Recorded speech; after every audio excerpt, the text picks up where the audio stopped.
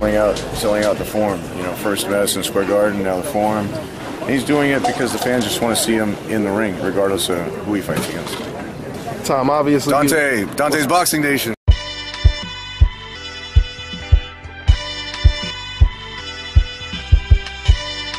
Me and Triple G would be the best competitive middleweight fight that there is. There's no other person that has a chance to beat Triple G like I do.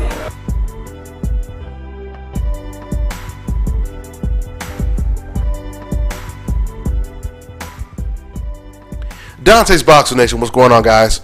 So that clip I just played for you guys, that was an interview conducted immediately following the Keith Thurman versus Sean Porter fight, where Danny Jacobs was talking about his eagerness to get in the ring with Gennady Golovkin.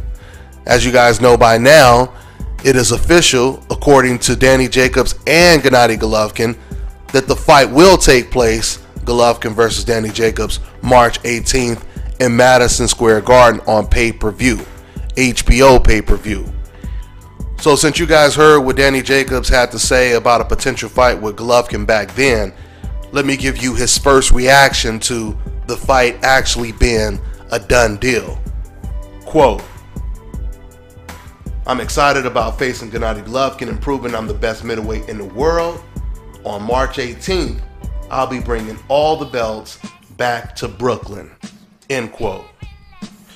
First thing I want to say is credit to both Golovkin and Danny Jacobs for taking this fight, because I believe the consensus to many was either Gennady Golovkin or Danny Jacobs was hesitant to take this fight, despite the fact that Danny Jacobs, he's been knocked out before, and some people, they look at that as a reason to crown Danny Jacobs as the underdog in this fight, or peg him as the underdog. I mean, now, I for one, I really don't know how significant it is that he's been KO'd before. Of course, that was a lot earlier in his career. We all know that Manny Pacquiao was knocked out twice earlier in his career, and we know what he became after he got knocked out twice. So with that all being said, this is a very, very competitive, intriguing fight. I truly believe that if Danny Jacobs goes in there and he fights Golovkin the way he fought Peter Quillin, especially if he doesn't get caught with something early, because there's a possibility that Golovkin could catch him early and this fight could be over really soon, right? But if this fight goes into the later rounds and Danny Jacobs, he boxes Golovkin the way he boxed Peter Quillin, even though that fight only lasted like, what, 2 minutes? Because see, the thing with Danny Jacobs is, like I told you guys in my very last video where I was talking about the announcement of this fight, with Danny Jacobs, he could do a little bit of both. Or maybe he could do a lot of both. Danny Jacobs, he has great ring generalship. He can outbox you. He can box. He can move in the ring. He can fight on the inside. He can do a little bit of both. But Gennady Golovkin, on the other hand, is an extremely accurate puncher and has tremendous power, as we know.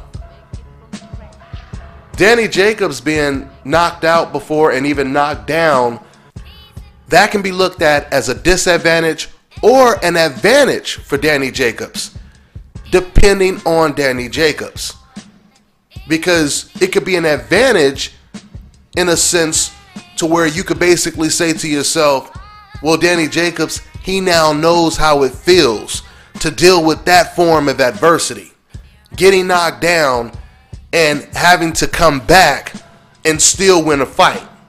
Because a lot of fighters don't really know how they're going to react when they're hurt for the first time.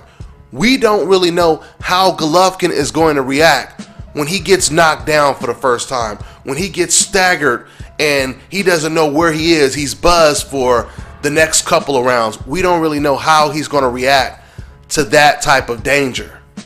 So we're going to see that eventually. I don't know if we're going to see it in the Danny Jacobs fight, but Danny Jacobs, he possesses the type of skills and power to bring that out of Gennady Golovkin. So we'll see. We will soon see.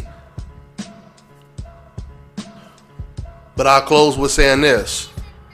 Even though this is a good step up in competition for Gennady Golovkin, because there's no doubt about it, this is Gennady Golovkin's toughest challenge on paper. For Danny Jacobs, if he wins this fight, this would be huge, because he would be slaying the dragon, basically. He would be defeating Goliath. That's how big this win would be for Danny Jacobs, considering the fact that he's going to go into this fight as a nice size underdog. So that's pretty much all I got for now, guys. I'm on to the next one. Hi, you're watching Dante's Boxing Nation. Woo!